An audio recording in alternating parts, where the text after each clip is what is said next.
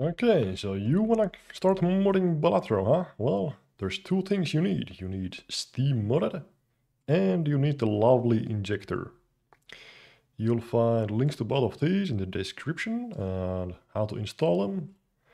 Once you get the files, just extract both of them. Using whatever things you want, you will get the version.dll from the lovely thing and then the steammods main folder, which will go to the mods folder in Balatro, which you can find right here. /Balatro. That should take you there. Then you will create a new folder called mods. Throw this in here. And you're done with steammodded. Now what you need is you need the version.dll. And you will go to the Steam folder of your Balatro, or you can just have a separate installation. For example, I have my Gimbos++ mod here, and I've extracted it all here, and I put the DLL in the same folder, and just run Balatro. Give it a second, and... Are we good? Yeah, there we go. And we are in. Alright, that's done. Now we can install mods. How do we install mods? Well, for example, I'll take my Gimbos++ mod.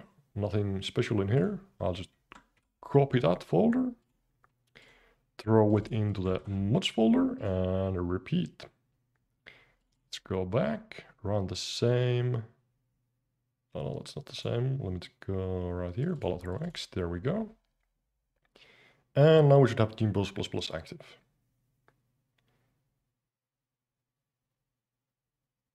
And that's how you install mods.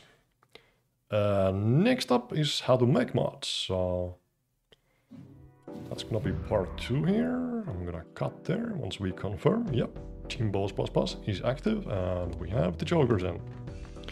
There we go. Okay, so how do you actually make your own mods then? Well, I've made you a sample base you can copy as your base. I have a sample Gimbos thing on GitHub. I'll throw the link in the description. Once you download the stuff, I do recommend you throw down your balatro.exe and you just extract to Balatro. So you get the folder of the game, which is really handy because local tank decided not to like confiscate the whole file system thing. So you can just go into the game files, which is super helpful. For example, if we search for Wii Joker, we can just find exactly how it works and how to trigger things and like text files and stuff. We can see all the messages, all the configs, and how to make the actual thing work. So for example, the Wii Joker I copied right here as the sample Wii. So let's go through how a Joker works when you mod this. You want to give it a slug, which is what you use when you refer to this Joker. You have a name for it. You have the text for it. And in the text we can have effects and we can also refer to the config. So we can actually show like the total amount or the chips gained. The config holds all the details. So if you have any abilities or effects you want to keep track of, well, throw them in here. Position, if you have like a weirdly shaped one, like the Half Joker, you might want to center it using this. Rarity is just what kind of Joker is it gonna be. Cost, kind of self-explanatory, right? Blueprint combat. Now, this makes it so that your Jokers might or might not work with Blueprint. For example, the Wii Joker is compatible halfly.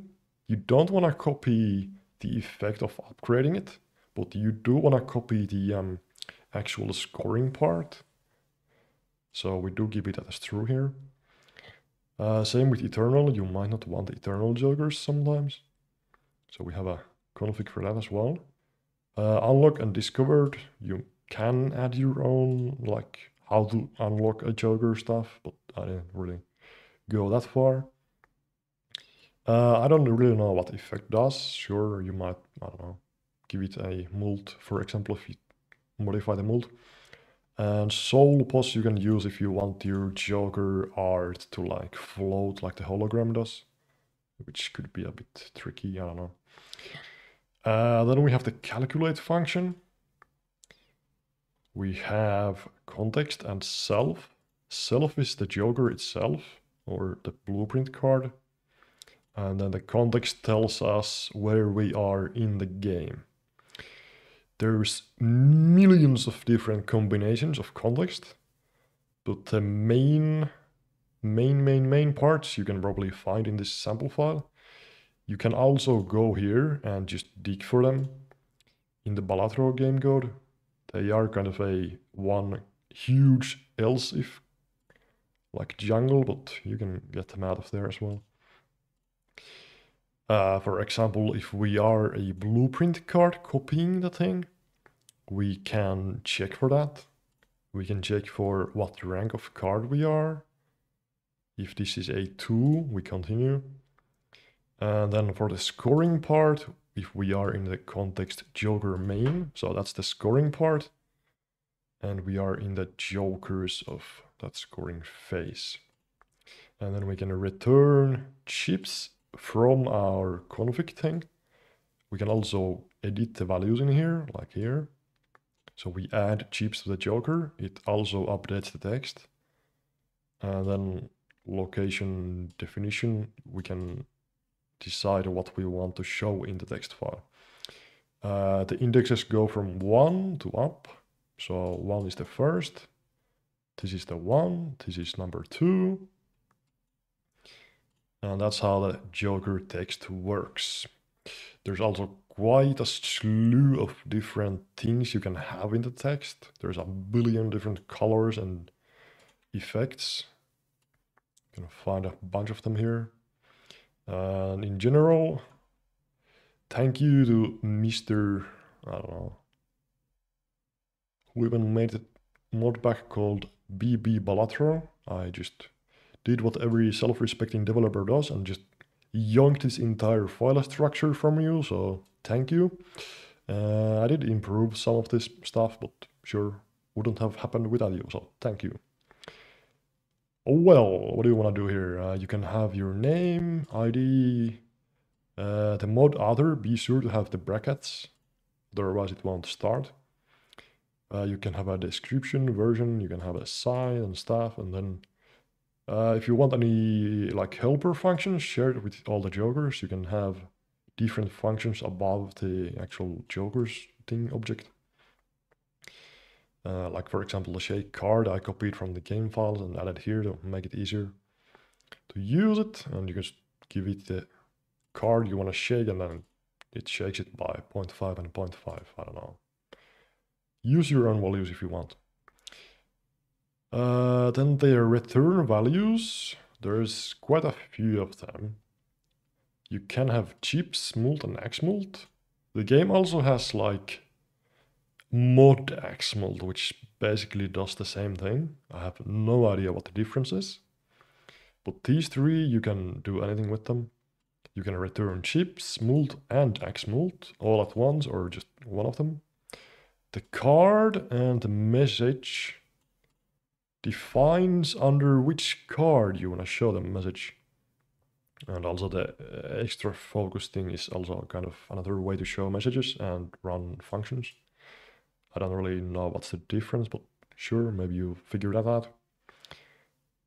That's about it. Well, thanks for watching and mod hard!